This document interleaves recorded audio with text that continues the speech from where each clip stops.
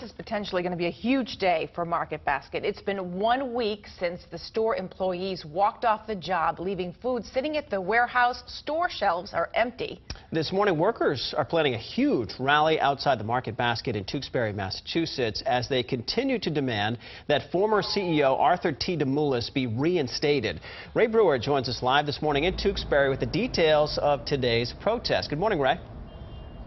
Good morning, Sean. Employees are calling today's protest the grand finale. Now, it'll happen the same time that the board is meeting in Boston at the Prudential Center. Now, the rally is set to begin at 9 this morning. The employees hoping this protest will convince company leaders to reinstate former CEO Arthur T. DeMoulis. Now, his cousin Arthur S. fired him in June.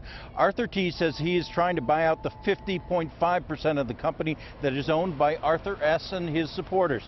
While not saying how much he is offering, Arthur T. did call it a very full and fair deal, and experts have valued the total company as worth between $3 to $3.5 billion. Now, Market Basket employees say all they want is to have their former leader back on the job.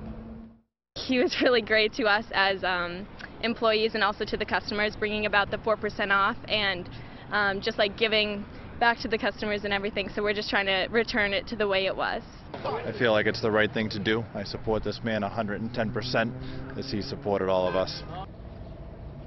Now, if the company doesn't resolve this family feud soon, well, you've already seen the store shelves are empty and the company could soon begin to lose its loyal customers. Reporting live in Tewksbury, Ray Brewer, WMUR News 9.